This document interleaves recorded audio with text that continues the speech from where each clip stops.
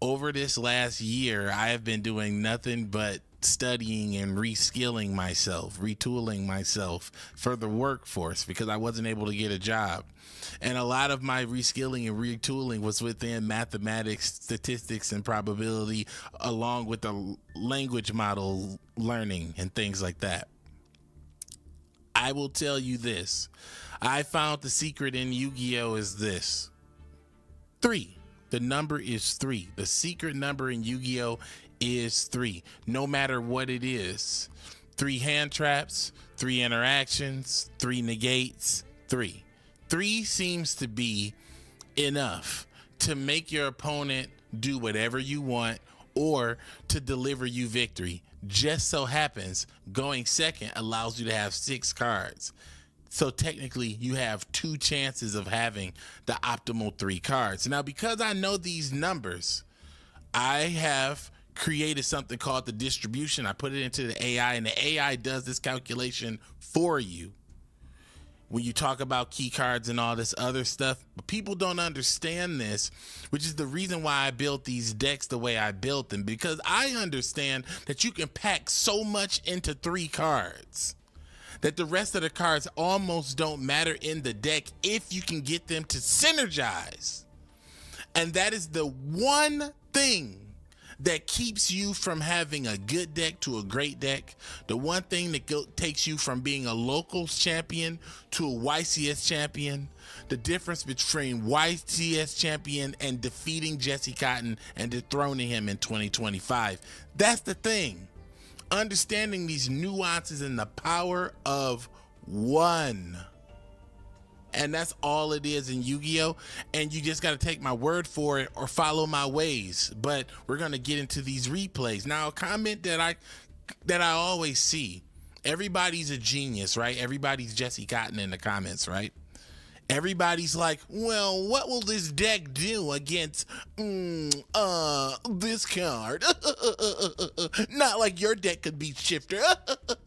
So that's what you're telling me is you're projecting. Shifter beats you every time. You hate when people play Shifter against you, and it makes you scream and cry. I get it, because I feel the same way about this card, Nibiru. I don't like playing Nibiru because I feel like I never have it when I can use it. And, of course, when I do have it, they always stop short. Or there's always a problem with Nibiru. Never enough, too many. I don't like this card. But every time I play against it, I get Nibiru'd. But does the fear of Nibiru keep me from summoning 5 monsters? No! And it can never, because you got to realize that you're dealing with number. And if we're dealing with number, that means that we're not just dealing with Nibiru, we're dealing with the statistical odds and the zeitgeist of Nibiru. Is Nibiru being played? And if it's being played, can it be played in this deck? And typically the answer is no for most people. But people are afraid of Nibiru. They play Altergeist. Well, I'm keeping my summons low. No, you're not. You're a fool. You're going to lose. I've only told you that to just level set you, because you need to be level set. A lot of people in Yu-Gi-Oh! This is an independent one-on-one game, a one-on-one system. That's why I made AI, so that you can bounce your ideas off of it. So that you can utilize the archetype codex to find these synergies. But it is a game that is played in a community, the zeitgeist, but also individually in your own head, in your own mind. So you come to a lot of conclusions. You come to a lot of assumptions based off your conclusions, and vice versa. And it takes you down a dark path of faux knowledge. You don't know what you think you know. So all I'm saying is, because I know of this number of 3, that means I can make a lot of decks work, because I know this number of 3. And because I know that if I can focus that 3 on my opponent or focus that 3 on myself, or how powerful I need to lean on that, that's called the distribution, I can make a deck that needs 1 card to run seem like it works like clockwork all the time, and I can make a deck that needs 2 or 3 cards to run seem like it works like clockwork all the time. It took me a long time to develop the Tri-Brigade Gladiator Beast deck to the way it was, and to make it be able to flow with every meta and continue to keep up till 2025. I didn't realize that my calendar needed to be opened up so that I could destroy people in 2025. Jesse Kotton, I might come for you with my Gladiator Beast. Because in 2025, all things are possible, my boy. But we're in 2024 right now. So I just had to start right there with that. It's a long rant, but it needed to be said. I've continued to refine the deck as my opponent begins his cook. And I've decided to remove the kaijus and just add more things like Dark Hole, because I've like really trimmed the fat, so to speak. And I've learned how to use the combos in my deck more effectively. Also, cards like my Omni cards, that I call it an Omni card. It's a card that is required for a combo, but also balances a garnet, but also serves multiple purposes based on multiple situations. So I call Monster Reborn an Omni card, and you're going to understand why. Now, this guy is going off. He's completely cooking here. He's completely cooking. He's going off. Okay. Look at this guy. He's going bananas. Like, look at this. He's going the fuck off. Then he does this. Goes for the fucking Protos. God, I hate these guys. They do this. IP Protos calls fire on Protos. I don't know if it said that, but it called fire on Protos. Hold on. He calls fire on Protos. He calls fire on Protos. He calls fire on Protos. I have nothing to tell him I'm playing Dragon, except for maybe this handsome gentleman over here, Gaia. But other than that, like, how does he know? But again, well, what are you gonna do against Protos? What are you gonna do against Maxi? What are you gonna do against? What are you gonna do against? What do you? No. Only thing I have to do is deal with probability, and probability says that he's not gonna have Shifter, Maxi, Ash, and all this. So because he's done all this and has 1 card in his hand, that card in his hand is Maxi or not, it is Ash or not, it is Nibiru or not, and he has this card on the board says it's a fire, can't be special summon. My whole deck's fire. What am I gonna do? I'm gonna show you. I'm gonna be a true duelist. That's what I'm gonna do. Watch these. Now I'm gonna show you something. Draw. Maxi. Maxi. Luck is not on my side. They proved it to me and showed me, hey man, this is yours to lose. That's Konami's signal. Okay, that's fine. But now I look into my hand and I want to point something out to you. In a standard Tempai Dragon deck, you'll see these cards. But you will not see Monster Reborn. You will not see Monster Reborn. And it's at 1. So look at this. I make my own luck. Luck's not on my side. I make my own luck. Probabilities. It was a low chance on both of these. A low chance that it would be my 6th card. A low chance I would open with this. But because I open with an Omni card, it serves multiple purposes. Now, what purposes does it serve? It serves the purpose of giving me a means to fight back against this opponent. Now, how am I going to do that? I have to play into my hand. So let's get into it. I'm starting off with Dark Hole because my target is Dark Hole, get him to respond, or to let IP Masquerena go to the graveyard. That's my plan. So he begins to special summon. He begins to do his jutsu. Now at first I wasn't gonna max C on the IP, but then he changed the other card, and then I was like 2 for 1. I'll take it. I'll take it. Playing deep into it. I made a decision to skip the first one, but then I took the second one. Then I draw into Raigeki. That's nice. Here comes SP Little Knight. Then I draw into Sangan Summoning. unlucky. But again, I wasn't planning on these, but it's what I got. You know what I'm saying? Then I draw in a lightning storm. Make my own luck, because I made the good choice on playing the Max C and drawing into the cards. Then I get to play the lightning storm to blow up all his back row because I don't have any cards on the field. So I get to play deeper into my deck. And remember, standard Tenpai Dragon deck, all these cards, but Tenpai Dragon, Dragionmaid, Dragionmaid, Tenpai Dragionmaids, whatever you want to call it, has Monster Reborn in the deck list. Therefore, I have a game changer. I have a playmaker. So he goes ahead and uses SP Little Knight to protect his cards because he doesn't want to risk the biscuit. Of course, I'm going for the back row because I've got Raigeki, but I'm not going to use Raigeki because the target has went to the grave. Monster Rebone. I rebone the IP. Then I'm going to activate Sanguine Summoning to search the deck to add a card.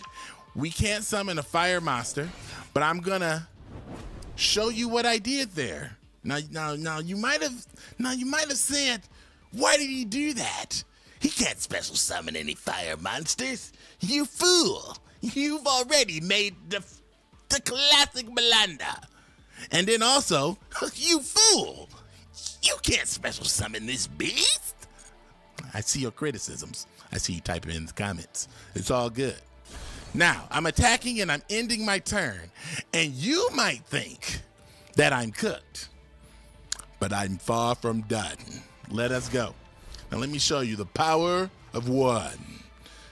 Now, this duelist doesn't know what's going on, but this beast is unaffected by the cards. And we've got our IP on the field. Now, our IP is going to target SP Little Knight, of course, so we can get cards up out of here. But let's continue the gameplay. I activate my effect, and of course he activates his effect, Double Banishing. Now with this Double Banishing, he's going to get back his own beast. Am I tilted? No, there won't be another turn. For this duelist will lose here and now. He begins his summoning ritual by placing all his ritual beasts upon the field. And he enters battle. Now by attacking my beast, I get to use a special effect. See, when this card is attacked, I can special summon a beast from the graveyard. And this card cannot be destroyed by Blardle. Quickly, special summon and synchro. Now that I special summon back this monster, it's time to hit the synchro real fast. Let me hit that synchro real fast. Now we're gonna bring out old Bident Dragon. Let's go, Bident. And now Bident Dragon's on the field. We're gonna use Fadra and Bident. Synchro Shokan. Come on, Synchro Shokan. Sabgen by Trident Dragon. Now, that went a little too fast for you, might have missed it. But in the midst of the attack, he only had one attack. He's attacking with this card. My monster can die by battle. Go ahead, special summon from the graveyard. Go ahead and bring out Biden. Go ahead and synchro summon again. Go ahead and bring out our boy. Now, this card has 3,000 of those things. And you're like, you fool. Didn't you account for this monster? It has 3,100 of those things. You're finished. Wrong, Duelist. You see, because I was able to use the Monster Reborn as the decoy and set up the play with my Sanguine Summoning, the opponent has fallen directly into my trap. Prepare to be hyped up. Come back, Bident. Bident destroys the Sanguine Summoning, allowing me to power up a beast. Double the attack. And if you're wondering why I'm going to win this duel here and now, because of Sanganpai Transcendent Dragon's effect. It says, all monsters your opponent control must attack if able, and cannot activate cards or effects during the battle. So guess what? The sleeping Protos has wakened, and the cheeks are now folded. So my answer, how will I defeat this or that? With skill, you silly Billy.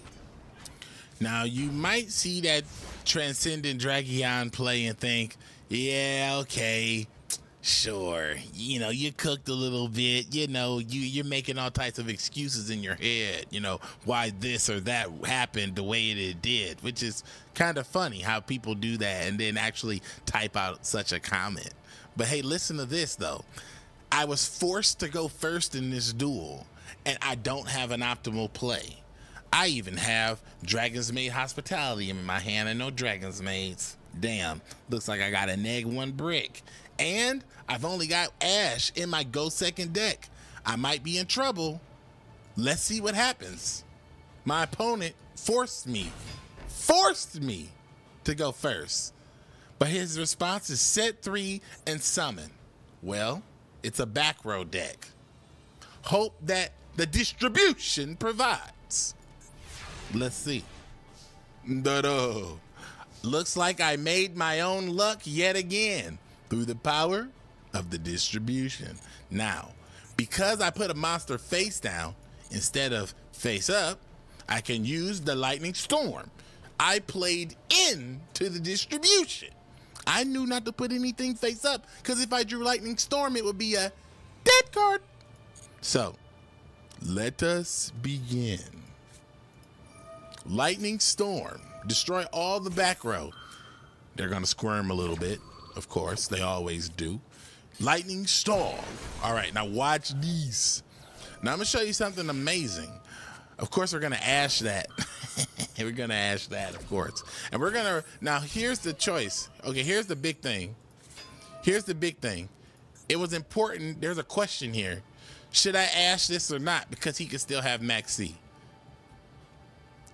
I decided to ash it because I didn't want to let him get anything else because we had him dead to rights by destroying back row. I saw Imperm go away. So that means that this hand probably doesn't have hand traps. So let's see what happens. So I activate the effect and we're gonna summon out Tenpai Dragon Pydra. Now see, I learned something new about this deck. I learned a new combo in the midst of this duel. By special summoning Tenpai Dragon Pydra directly from the deck, I can use the effect to search the deck and add Sangenbai. Now that I've added Sangenkaimen, I can use it to add Kitchen Dragionmaid to get my cook going. Okay, now we're gonna normal summon Kitchen Dragionmaid and then we're gonna put a card in our hand and then down to the grave, and now this is live. Okay, so now we're gonna activate the effect and then we're gonna bring back our Chambermaid. Chambermaid's gonna put changeover and then we're gonna use the Chandra. Now here we go, real fast, synchro summon into Bident. Bident's gonna bring back Chandra. And now we're gonna change over into Shio. Shio is here. Now, Shio is here. Did you hear what I just said to you? Shio is here. That means this OTK is going through. That means that this OTK ain't gonna get stopped. Shio is here. Let's go. 1. Come on. 2. Now see, people go, this is unnecessary. You don't need this. Why? Why? Well, boy, first off, you don't need anything in this world. Second, knowing that you can utilize Dragionmaid in this way is the kernel of knowledge. That is the value. By you knowing that it exists, by you knowing that it works, if something else ever comes out, you can use your brain like ChatGPT and connect the dots. Isn't that amazing? Isn't that cool? Isn't that cool how Shio can help you get in there though? And you don't even have to synchro.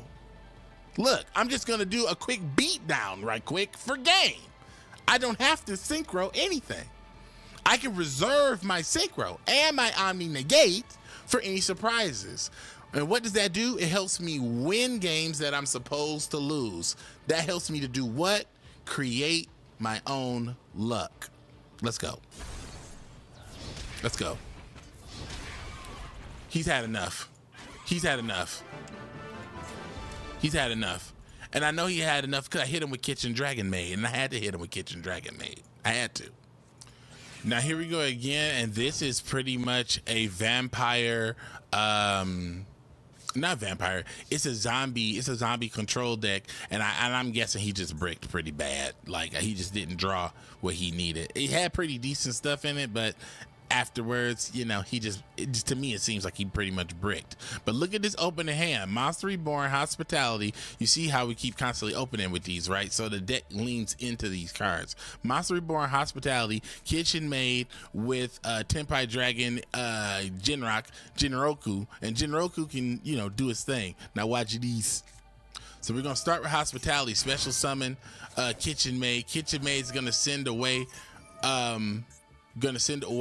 the Tinkek, but it's going to trigger the Vampire Kingdom. Now the reason why I want to do that is, of course, if we get Vampire Kingdom out of the way and we get this to hurry up and resolve and get that done, now we can move on with the rest of our combo. But the reason why that's relevant is because sometimes you don't draw back row removal. Sometimes you need a sacrifice so that your one card combo can be played successfully without fail. But we got more though.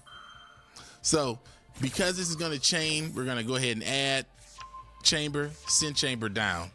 Then Kingdom's going to do his thing, and then I'm going to use monster rebone. We're going to rebone this monster. And see, and at this point, like the AI said, this is not just random luck. It's a calculated outcome. Because we run Hospitality and Monster Reborn together, it's only inevitable that we might draw them together. So there are opportunities that we can play them twice. And because we can play them twice, we can do these. Now we're going to use the effect, and we're going to add the changeover. And then we're going to normal summon and then pop our effect and bring out Chundra. Now, you might say, hey, you didn't do nothing with the changeover in these. Well, hey, we're in battle phase, man, and you forgot. YTDan is the master of battle. Am I not the one that brought you the gladiator beast? Am I not the one who brought you the maids in the chamber with the Tenpai? Watch these in battle. Because the battle has just begun, our Dragionmaids get hype. Hype me up. 2,700 attack. Now, only a Tenpai player can tell you this, but there's been many times where I have come across a random situation where a monster is just too big and I couldn't get off an attack, or I couldn't figure something out random. Having a beat stick matters, and also the extenders, the way that we played, all the cards evened out, so we didn't even lose card advantage to make those plays, but we had options to make those plays because we run both Dragionmaids and Tenpai Dragon together. If you just run Tenpai Dragon, guess what you're not making? Dragionmaid plays, obviously. Now we're attacking, we're going to summon, and then we're going to add the Sangan Kaiman. Smacky smacky, attacky tacky. It's over for you. So you already know how this goes. But because we had this beater, it goes even crazier. But the thing is, if you have the right levels, you can hit these synchros in the middle of battle. So the Dragionmaids being 4 and 3 also fits into the schema of the deck, because 4 and 3 can help you get into your 7s and your 10s. Y'all ain't trying to duel. Y'all ain't trying to duel, man. Y'all ain't even trying to play. All right, my boy. So I'm at 46 cards on this one, on this version. I've made a few small changes here, and I've added some new cards because I found them to be fantastic, honestly. So first new card I've added is World Legacy Guard Dragon. I knew that this card existed. The AI actually gave me this card a long time ago, but I just didn't want to use it because I felt like it was kind of out of place. I felt like it didn't fit the deck And I felt like it wasn't as good as another copy of Hospitality or another copy or Monster Reborn, for example. But then I realized, wait a minute, it's a continuous spell and it can special summon a level 4 or lower dragon, period. That means it can summon anything. And then, okay, I had to reconsider it because after showing you special summoning Pydra out of the grave and doing the second Kaiman combo into the Dragionmaids was incredible.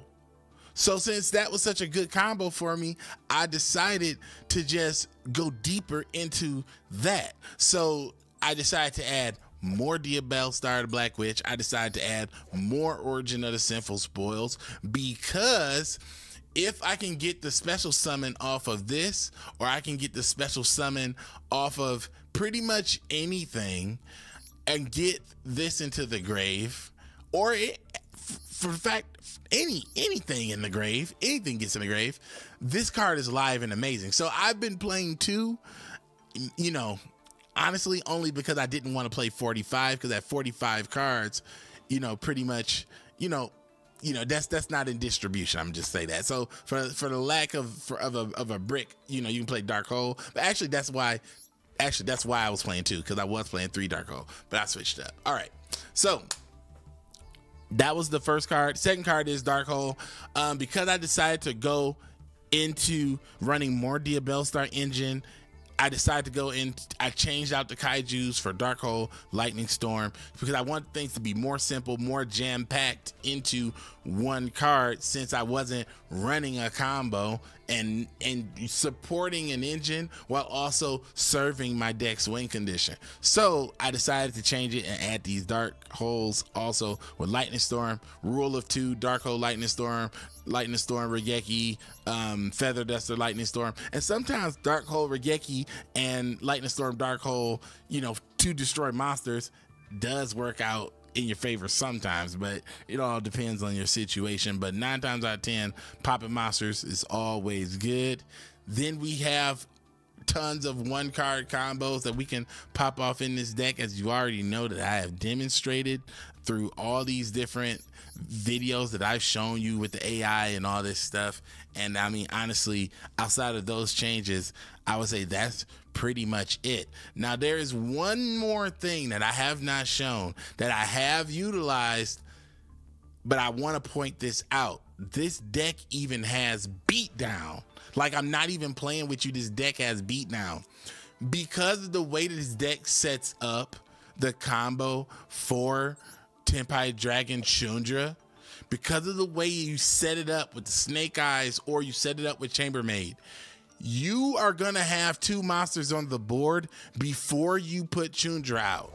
So if you put those 2 monsters out, you can make Cross Sheep, and when you synchro into your last synchro, put it under Cross Sheep, and it boosts everybody's attack by 700. Normally, I do that after I've brought somebody back with Senpai, with Biden Dragon, and if I'm summoning Biden Dragon and I'm special summoning with Biden Dragon's effect, I will chain Sangen Kaiman so that everybody gets a boost at the end of that summon chain off of Cross Sheep, which can help you get your attack like up to 4,000 before you pop this card and go to 6,000. So again, you guys don't understand, and I get it, because you guys live in normal lives. I'm living a pretty charmed life where I get to look at Yu-Gi-Oh and dig into the nuances and mess around and find little things and tell you about it. Like, I got that luxury and privilege. But I'm saying this is the info that can take you from scrub to champ. Not because you copied it directly, because you see how I'm manipulating the mechanics and the synergy between the cards to create a tapestry of a win condition. to create a picture, a form of a win condition, rather than saying, I hope I can play my 1-card combo and survive the hand trap mini game, because you always lose if you're thinking like that.